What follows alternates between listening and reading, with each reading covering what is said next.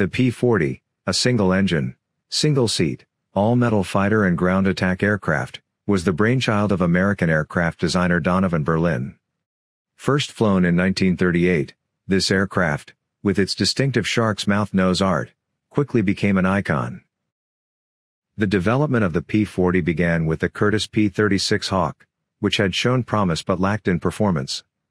It was Donovan Berlin who took the airframe of the P-36, made modifications, and added an inline Allison V1710 engine to it, effectively creating the P-40. The design of the P-40 was straightforward and robust. Known for its ruggedness and reliability, the P-40's greatest strength was perhaps its ability to withstand considerable battle damage. It had a good dive speed and was very stable, excellent features for a ground attack aircraft. In operational terms, the P-40 truly saw action on a global scale, spanning several different theaters during the Second World War. The Royal Air Force's Desert Air Force operated the P-40 in the heat of the North African desert.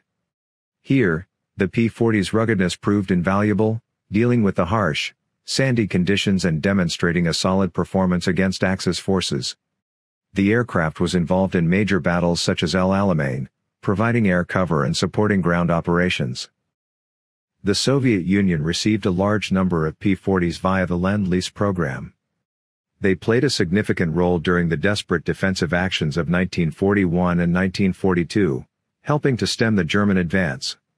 Soviet pilots initially struggled with the unfamiliar aircraft, but with time, they started to appreciate the fighter's ruggedness and firepower, especially when used in low-altitude ground attack roles.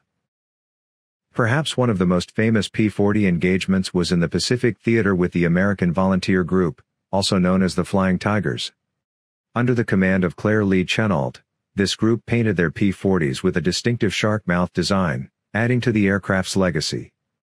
Despite being vastly outnumbered, they put up a valiant defense against the Japanese forces over China and Burma, boosting Allied morale.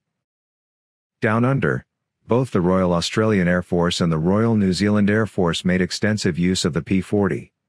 In the Pacific Theater, the P-40 was often the only fighter available in quantity to counter Japanese advances, and it served bravely in multiple defensive and offensive operations.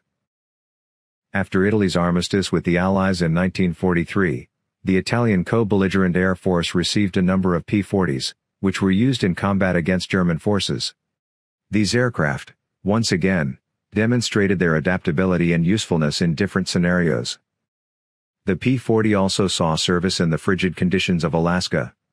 During the Aleutian Islands campaign, P-40s engaged Japanese forces, their pilots often having to battle tough weather conditions as well as enemy fighters. From the searing heat of the desert, the vast cold of Eastern Front, to the tropical Pacific and even the Italian Peninsula, the P-40 earned a reputation for being a reliable workhorse. Despite its shortcomings in high-altitude performance and speed against some contemporary fighters, it proved that with the right tactics and brave pilots, it was an aircraft that could truly make a difference. Over the years, the P-40 saw many modifications. The P-40C, for instance, added self-sealing fuel tanks and armor. The P-40E introduced 6.50 caliber wing-mounted machine guns. The P-40N, the last mass-produced variant, was lighter, had an improved range, and could carry a heavier bomb load. While the P-40 may not have been the fastest or the most advanced fighter of its time, its robustness, adaptability, and sheer presence in every theater of the war made it a vital part of the Allied war effort.